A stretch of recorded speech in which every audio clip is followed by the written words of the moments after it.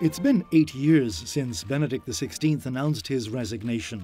His secretary, who's also prefect of the papal household, told Rome Reports that the Pope Emeritus' mind remains as sharp as ever. La forza fisica è molto debole. It's true that he is physically very frail and his voice is becoming weaker, but the power of his eyes, the strength and intensity of his intellect and his mind is incredible.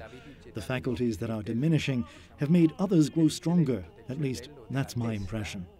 No other pope in the history of the Church has ever lived to be 93 years of age.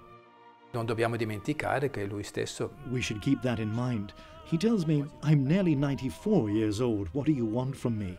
He didn't expect to live to this age. He's even told me he didn't imagine it would take so long to travel the distance from the end of his pontificate to meet St. Peter at the gate of heaven.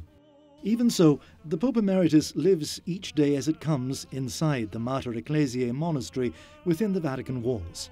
Riguardo al ritmo e riguardo. He always dines with us and eats what we eat, only much less. I say, "Holy Father, you eat like a church mouse, much too little." And he replies, "Yes, I don't have an appetite. I eat, but I'm not hungry." He gets up in the morning and comes to Mass. He concelebrates because he can't stand anymore, but he joins me at the altar in his wheelchair and we concelebrate together. Archbishop Gänswein recently published a commentary on the Stations of the Cross, a tradition the Pope Emeritus has written about himself. Lui stesso, come sappiamo, ha In 2005, Cardinal Joseph Ratzinger wrote a meditation on the Stations of the Cross at the request of St. John Paul II.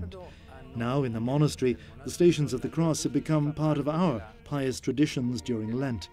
Like many Christians, we pray the Stations of the Cross every Friday. Archbishop Gänswein's book about Jesus' final moments is currently available in German and Italian, but English and Spanish editions will be coming soon.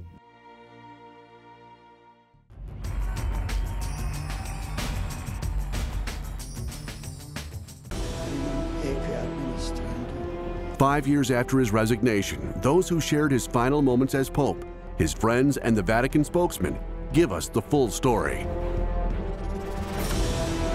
We recall the most important times of his life in first-hand accounts by his brother and friends.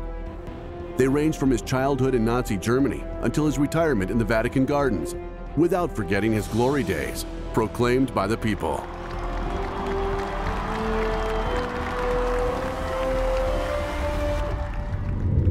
Benedict XVI, in honor of the truth.